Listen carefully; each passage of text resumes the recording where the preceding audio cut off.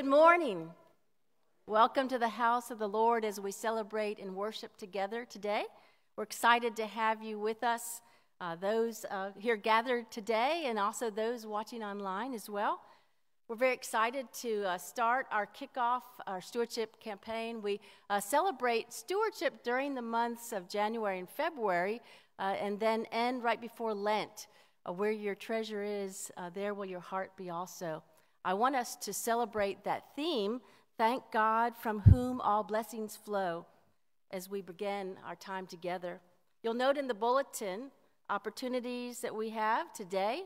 We have our complimentary brunch during our kickoff time. If you want to make donations, there is a basket there in the fellowship hall, but we'd love to have you come join us for brunch. We also have our church council next Sunday. We have aftercare here and preschool, but aftercare may need some more folks to help either as volunteers or employees, and there's a note there as well. And then our Bible study that begins on Thursday, January 26th, 10 a.m., Discerning the Voice of God. We'll hope you'll join us for that. Let us prepare our hearts for worship, but before we do that, I have a special birthday. There's a birthday tomorrow.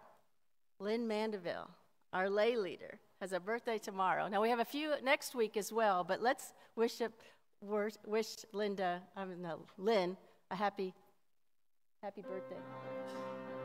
Happy birthday to you. Happy birthday to you.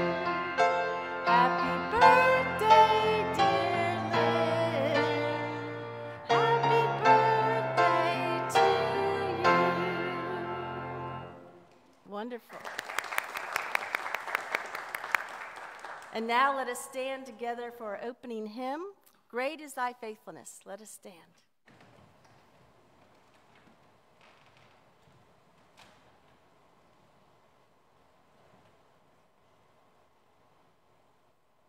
Father.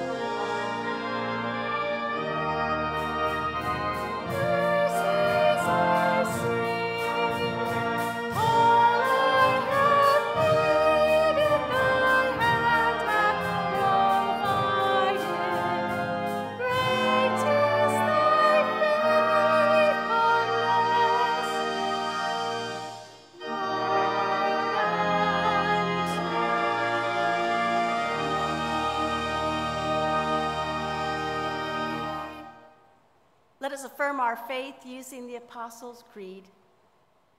I believe in God, the Father Almighty, maker of heaven and earth, and in Jesus Christ, his only Son, our Lord, who was conceived by the Holy Spirit, born of the Virgin Mary, suffered under Pontius Pilate, was crucified, dead, and buried.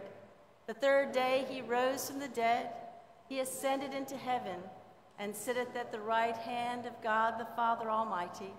From thence he shall come to judge the quick and the dead.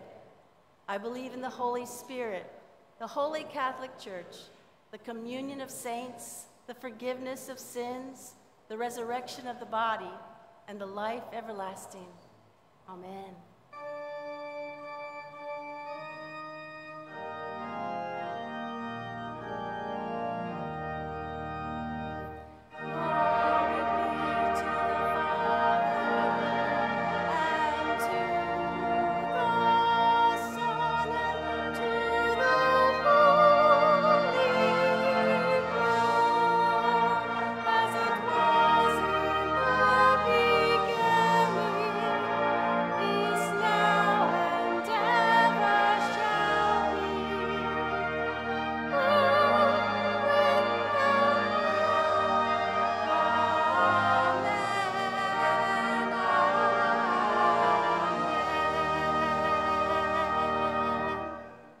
Before you're seated, if you'll take a look around and even up in the balcony and wave to each other.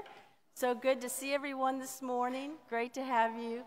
Have some visitors and newcomers today. Wonderful. What a blessing to have you with us and those who are gathered together. We also are excited to introduce you to Lynn Mandeville. Most of you know her, our lay leader and stewardship chair. You may be seated.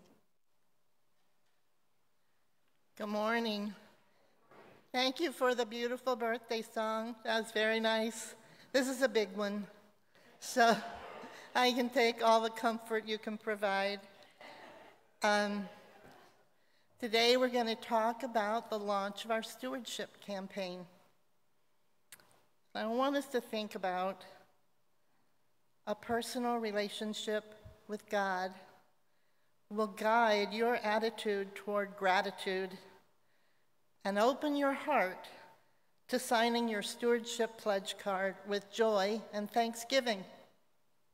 The Bible tells us repeatedly that God wants to move into our hearts and be a participant in our lives, not a spectator. He tells us he wants to be a presence in everything we do. How wonderful is that? Since God is love, and he created us in his own image, our DNA abounds with love. Embracing God is the key to unlocking our expression of gratitude for his many amazing gifts, so many that we just take for granted. From our beautiful sunrises and sunsets to the individual gifts we experience every day, through the amazing gift of his Son, Jesus. He should be thanked and appreciated continually. Our constant communication with him does not require beautifully worded sonnets. It can be as simple as, "Thank you, God," an acknowledgement that we are aware and grateful for his presence, involvement, and love. As simple as waking up every morning, throwing our feet over the side of the bed, taking a deep breath, and saying, "Thank you, God, for watching over me as I slept, and for awakening me with a day full of your presence and promises."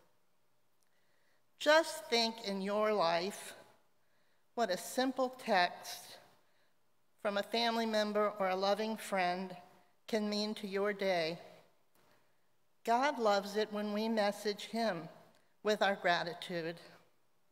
No internet provider required, no high-tech tools needed, just direct communication from us to our Father. The King of Kings and Lord of Lords wants to be your closest friend helping you answer the issues you face daily, the large and the small. I have experienced that. Many of you remember when my husband, Billy, was so sick. I was still working full-time in a very demanding position while trying to make the right decisions for him and serving as his primary caregiver. Without God's intervention and supervision, without his constant presence, without him giving clarity and sending beautiful people to support us, frankly, without him carrying me most of the time, I have no idea how we would have made it through. He was there every moment and every step of the way. Tapping into the mind-boggling opportunity of having God walk with you will change your life. Thank you, God, for your unending love. Perfecting our attitude toward gratitude will allow us to reach both our stewardship goals and our own life goals. Over the next few weeks, you will hear from members of our congregation about their attitude toward gratitude. And in a few days, you will receive a letter and a pledge card. Your prayerful conversation with God will lead you to your stewardship decision. And then on Sunday, February 19th, we will celebrate our achievement of funding our budget for 2023. And we invite you to join us in the fellowship hall after service today to celebrate the beginning of stewardship season. Praise God, from whom all blessings flow. Thank you, God.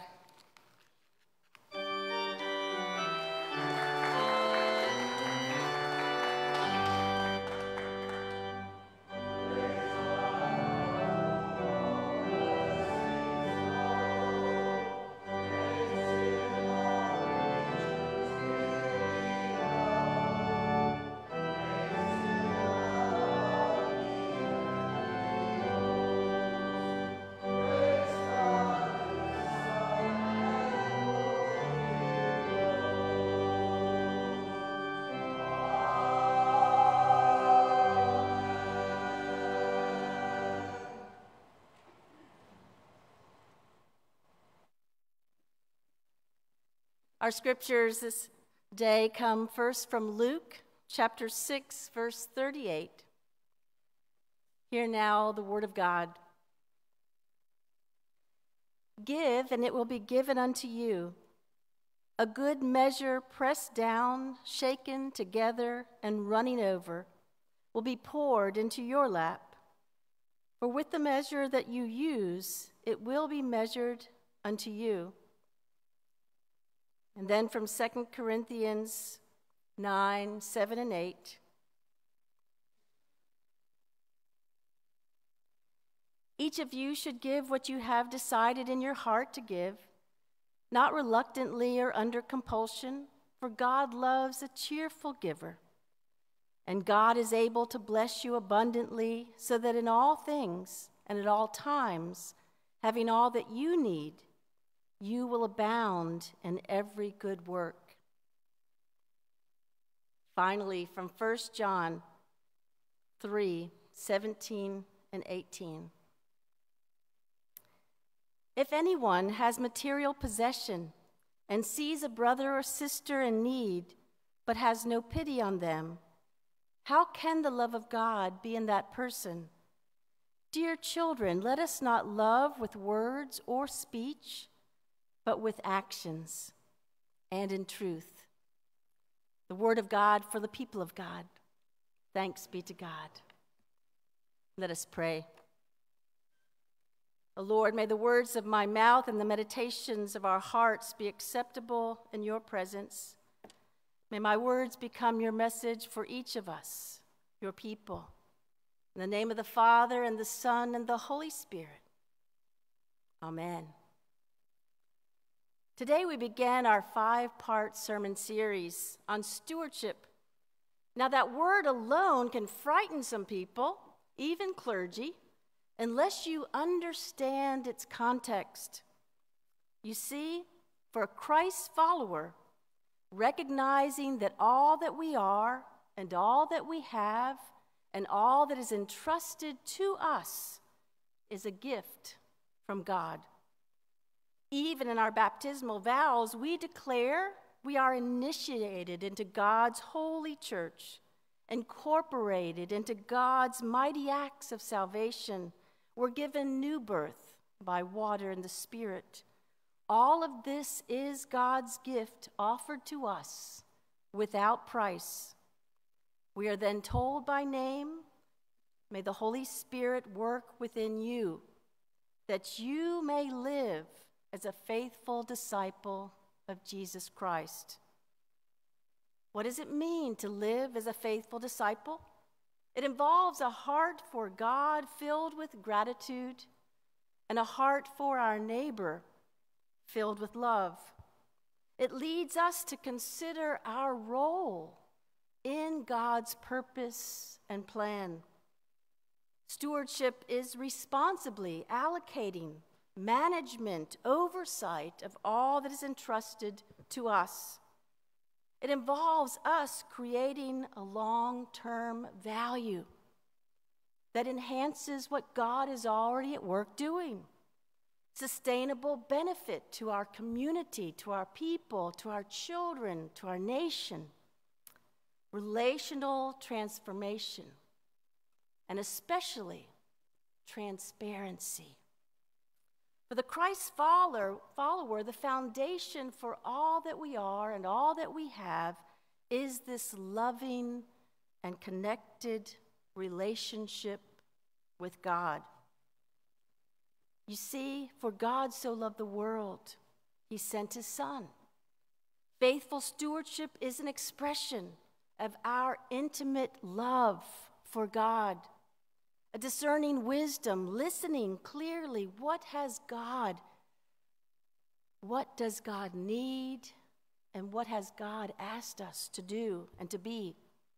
Growing in grace and gratitude will produce the fruit of the Spirit evident in our lives.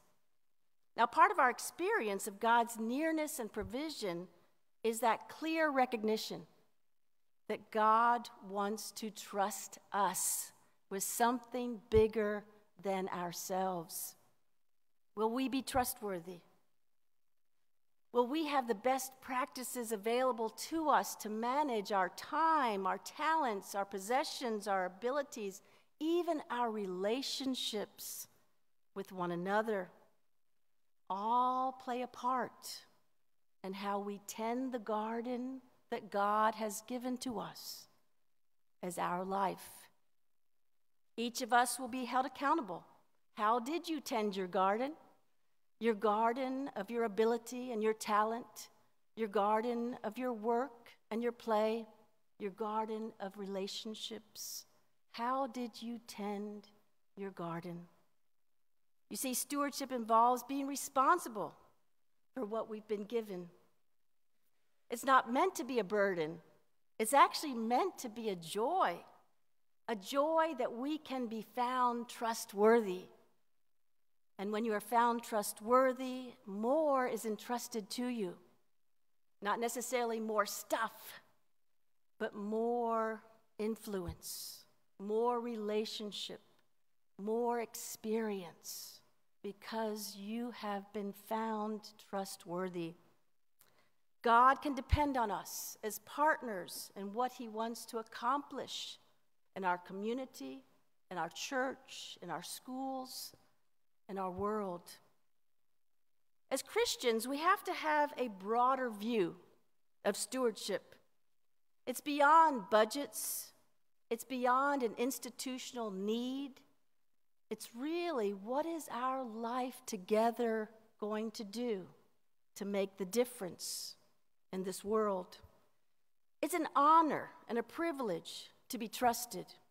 It's a joy to see the fruit of your labor magnified and multiplied because God is in the heart and the center of it.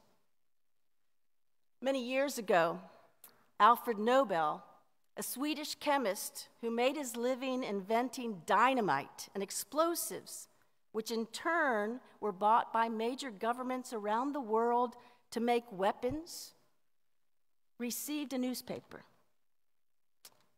Alfred Nobel, a friend wrote a note. I know you're still alive, but someone thinks you've died. In this newspaper, because Alfred Nobel's brother had died, someone got a hold of the information and printed it as if he had died, not checking the facts. He saw his name on the obituary page. He was described as a man who became very rich, enabling other people to kill one another. The newspaper accidentally printed this information about him. This is a true story. Alfred Nobel read this and it convicted him. I do not want to be remembered this way. He started the Nobel Peace Prize. He began to channel his resources and his money into acknowledging those around the world who are benefiting our communities, our nation, our world. Swedish Nobel Prize is a highly acclaimed prize for what betters humanity. This is what he wanted to be remembered for. Now, C.S. Lewis once said, "You can't go back and change the beginning, but anyone can start where they are and change the ending." Our baptismal vows point to this as well. We say we give thanks for all that God has already given you, and we welcome you in Christian love. As members together with you, we renew our covenant to faithfully participate in the ministry of this church with prayer, presence, gifts, service, and witness, that in everything God may be glorified through Jesus Christ. I want you to think for a moment. You and I have to make decisions in our lives every day about stewardship. Think about it. The ones who you trust with your business or financial dealings. The ones who you have help you raise your children in daycare or educate your children in school. The ones who help make our community decisions about infrastructure and development. Our representatives, our government officials, locally, nationally. These are steward decisions. Who and how and what and why can someone be trusted with your resources? If you invested in a group and all of a sudden it was found out to be a scam, how would you feel about how they stewarded your money? Very upset.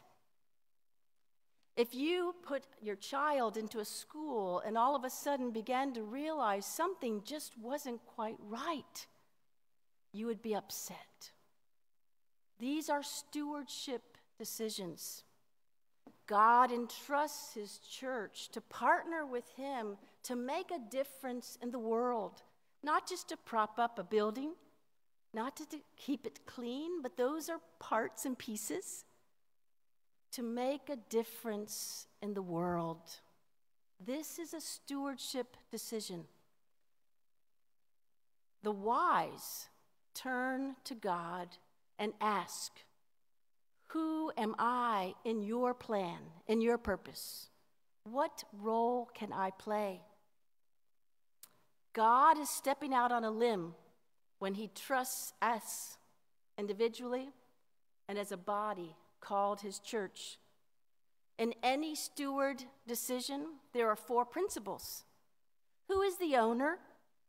Who is entrusted with responsibility? Who are they accountable to? What is the reward and the return of this trust? In terms of spiritual stewardship, we start with God owns all of it. We are simply managers of what God already owns. 2, we are responsible for it. We are accountable to God and to one another with all that's trusted to us: resources, time, relationships. And 4, the reward to God is to see us grow and thrive. The reward to us is to see our own lives dedicated in an effort bigger than ourselves, making that difference. Psalm 24 tells us that the earth is the Lord's and everything in it, and all who live in it. Our greatest resource is, in fact, each other, our relationship to God and to one another. Gratitude is at the center of that connection. Our 3 texts today remind us that the reward of our generosity to God is blessed. In Luke, give and it will be given unto you, for the measure which you use will be the measure used back to you.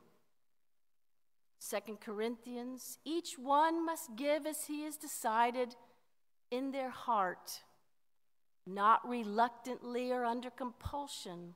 God loves a cheerful giver. And finally, from 1 John, the reward of compassion and connection. When we see our brothers and sisters in need and make that difference, we invite you to do that through the church, with the church, and in the community. When in 1 John he says, how does the love of God abide in anyone who has the world's goods but closes his heart against those in need? Let us not love with empty word, but in action and in truth. May God continue to move us nearer and closer to him and to one another as we honor his design for stewardship, for the management of his planet, the management of our relationship. May we do this to bring honor and glory to God. In the name of the Father, and the Son, and the Holy Spirit. Amen. Our song of reflection is Seek Ye First.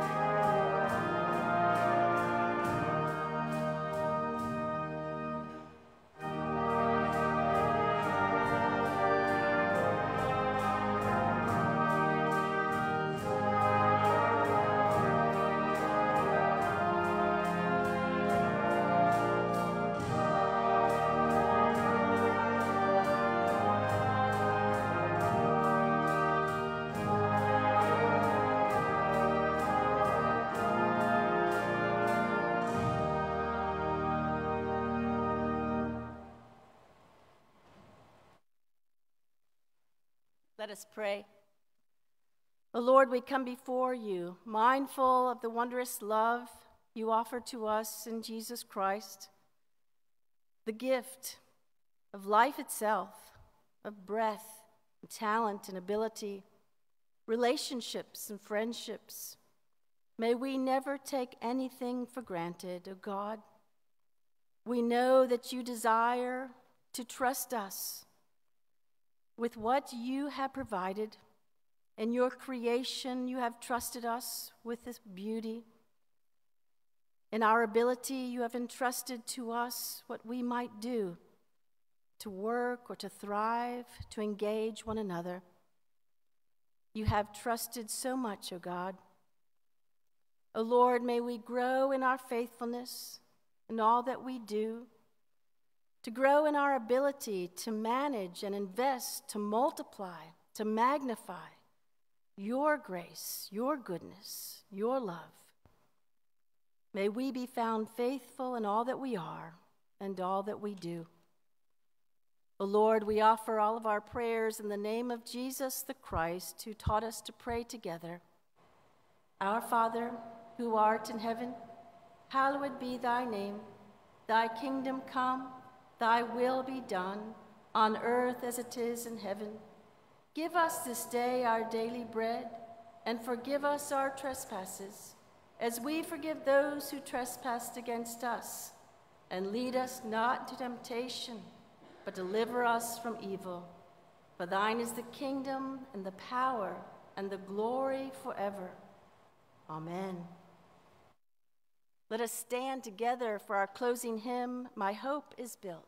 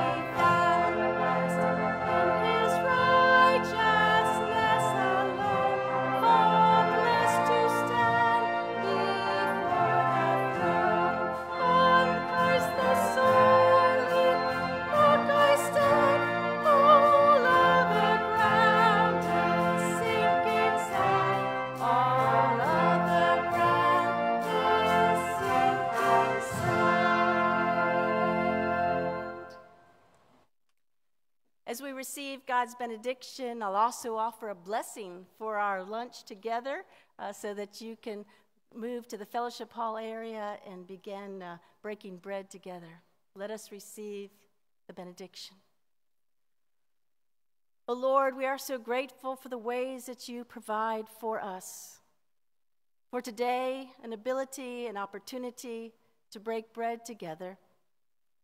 O Lord, may we open our hearts, our minds, and our lives and our relationships to your presence and your power, your purpose.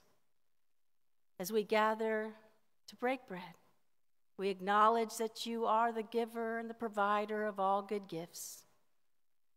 And Lord, may you take us each one. Enable us to sense your nearness, receive your forgiveness, and move forward in your joy. In the name of the Father, and the Son, and the Holy Spirit. Amen. Amen.